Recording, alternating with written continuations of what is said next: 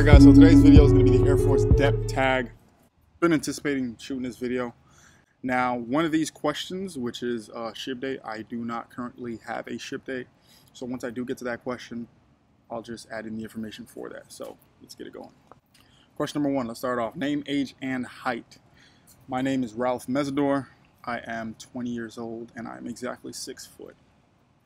Where are you shipping from? I am shipping from Miami, Florida. That is where MEPS is located. Parents' reaction. As far as my mom reaction, probably is any other typical mom. You know, she was not really for it at first. You know, like any other mom would kind of worry about the situation. She just thought of military. She thought I was going to get shot and killed. I gave her the gist of everything. You know, she's kind of, you know, just supporting me now, so she's cool with it. As far as my dad, he was kind of supportive. Well, he was more supportive than my mom was. So he's all for it. He's kind of excited for me, so that's pretty good right there.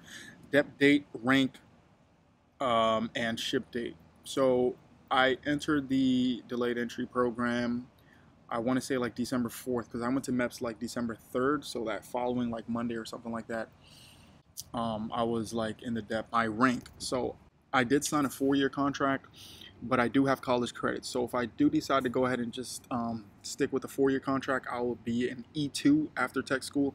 But if I do sign a 6-year contract, as most of you guys may know, I will have been an E3 upon completion of tech school. Ship date, like I told you guys earlier, I do not have a ship date just yet.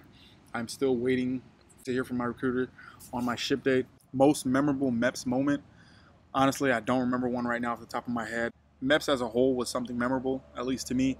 But I think the most memorable one was taking my pants and everything down in front of the doctor. You know, that was very unusual. It's not something you do every day. So it's not the nicest of memorable things, but it's something that is to be remembered. Best/worst part about Dep.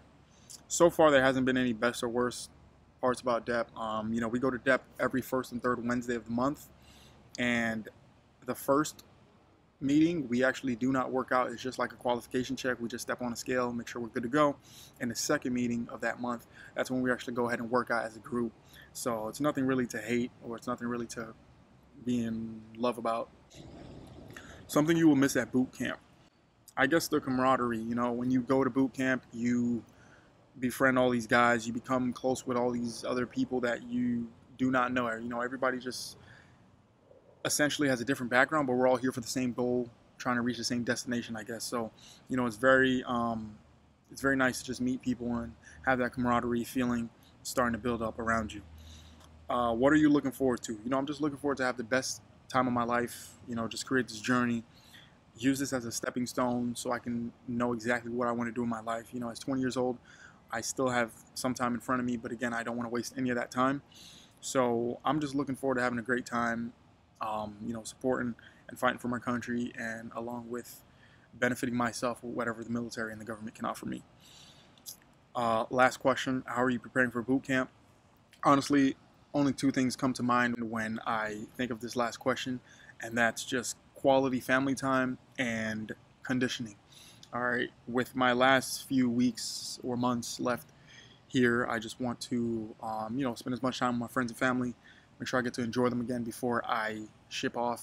But yeah, just spend quality time with friends and family, and of course, working out. You know, I try to go running every chance I get, hitting the gym, trying to get some kind of cardio in. You know, cardio is not my best thing, but for now, I'm mostly focused on that cardio.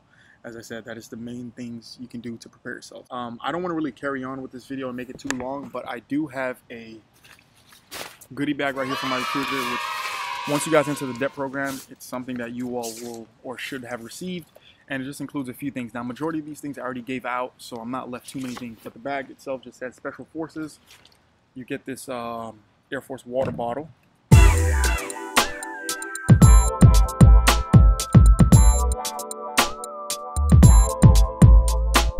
Out of the camera shot.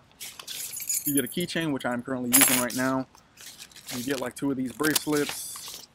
You get 2 of these things. I forget the name of them, but you know, the things to hold your can or beer cans or whatever.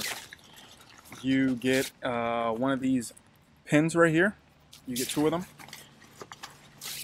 You get 2 of these Air Force stickers. You get a pair of black sunglasses with just the Air Force logo on the side right here. You get this Air Force logoed portable charger, battery pack type of thing.